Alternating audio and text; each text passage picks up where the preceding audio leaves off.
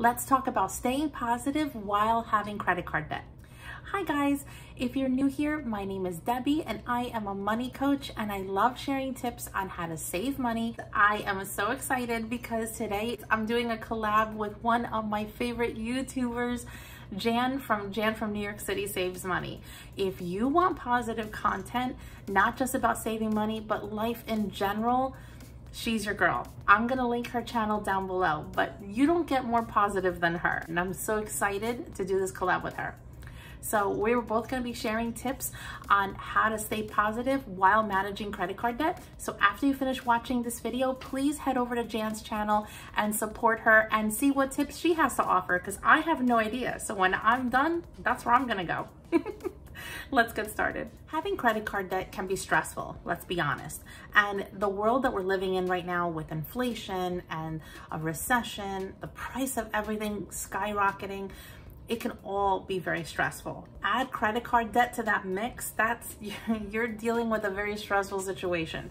So I truly believe that one way that we can change that is to change the way that we feel about our debt. I can't name one person right now that has never had a car loan, that has never been in credit card debt, that has never had student loan debt or a mortgage.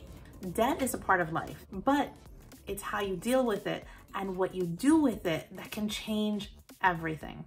In case you're not familiar with my story, I got out of a toxic marriage and I had my 2 little kids. I was left in a house I couldn't afford. I had legal fees I had to pay for, and I had never managed money before. So with all that said, years later, I ended up with $48,000 of credit card debt.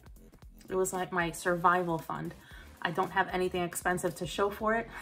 Kind of wish I did, but I don't. So it took me 2 years to pay it off. And why? Because I made the decision to start. That moment changed my whole projection of my financial life for me and my family. There's a difference between sitting where you are and feeling like nothing is gonna change, so why should you try, to saying, no, heck no. I am deciding right now that I'm gonna change the way I deal with money. I'm gonna change the way that I feel about money, and I am going to get out of credit card debt. That right there, that's powerful. That is so powerful. And now being a money coach and helping my clients do the same, I see the power in that decision. My clients come to me because they've made that decision and they don't know how to get started. And I get them excited about money, which I'm hoping I get you excited about knowing that you can manage your credit card debt without the stress about it. So let's change the narrative so that you start feeling better about your credit card debt and not only get positive about it, but with this information, hopefully you'll make the decision that you're gonna start dealing with it differently. Let's start with credit card interest. Do you know how much interest you pay per credit card? If you just said no, here's what you do. Google credit card interest calculator. You'll see a few that pop up. My favorite is the Discover one. It's completely free. So you click on the Discover, it brings you to a screen. You put in your total debt that you owe that card, that one card, the interest rate, because you're gonna have to call up your credit card company and find out what that is if you don't know it, and the minimum payment that you are making right now. It will generate a number that will probably shock you. Here's an example that I took from one of my clients' budgets. One of my clients had $10,000 on one credit card and she was paying 22% interest.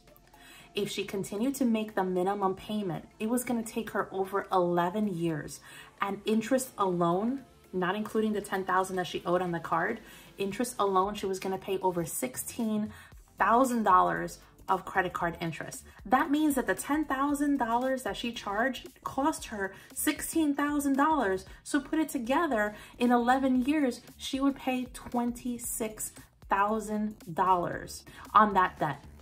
That's the power of interest.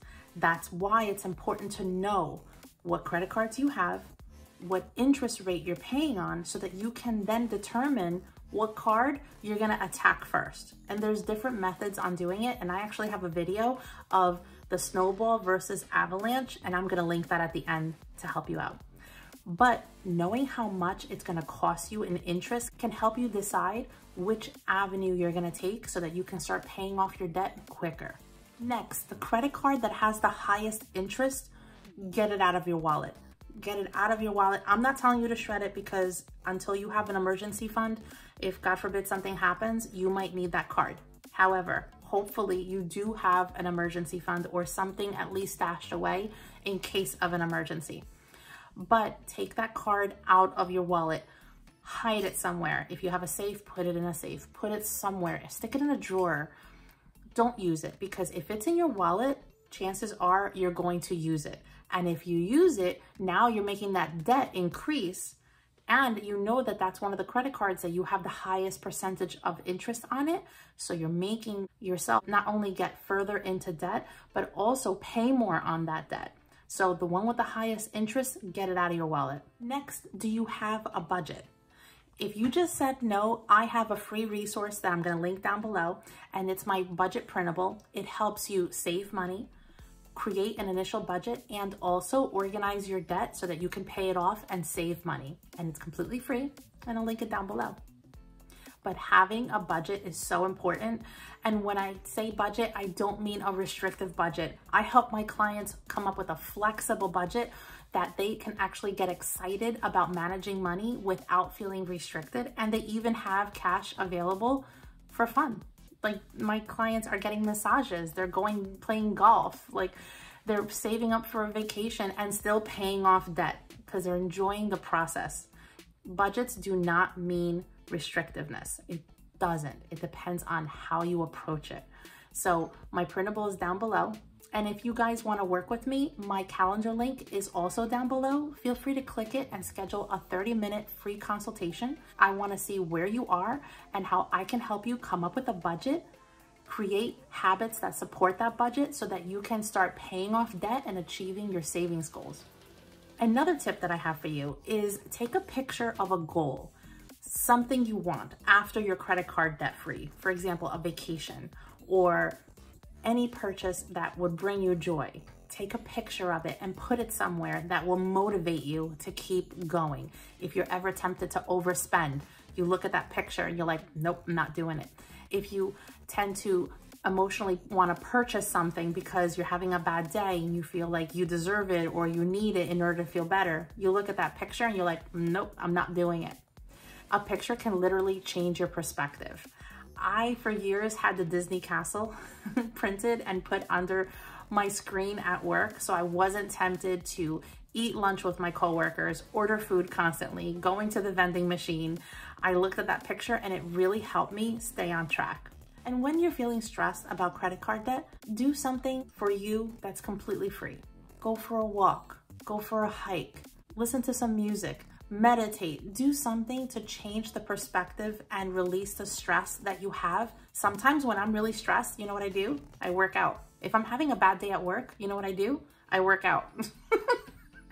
And if I'm feeling stressed because of my kids or family or obligations or anything else, I go for a walk. I work out. I do something positive for myself that's free and that honestly gives me joy. I have a friend of mine who loves bubble baths, and she has 2 kids, and when she's stressed, she schedules her bubble bath, and that's her time alone, and it's for her to de-stress. There are things that you can do that are free and that can give you joy and fill your heart, and that way it'll change your mind and let you know what? Debt is a part of life. And I tell you, sometimes when I'm feeling a little stressed, generally in life, I don't watch the news that night, because I don't want to hear about another terrible thing that happened or anything else that's going to make me feel stressed. So if you need to tune out for a day, do it. I hope that these tips have helped you. And again, please go check out Jan from New York City Saves Money. Her channel link again is down below. She's fantastic. I know you're gonna love her. And Jan, thank you so much for doing this collab with me. If you guys like this video, please click the like button, share it with your friends. Don't forget to subscribe and to click on that bell. And if you like this video, you're gonna like these 2 right here. And I hope you guys have a wonderful night. Take care. See you next week.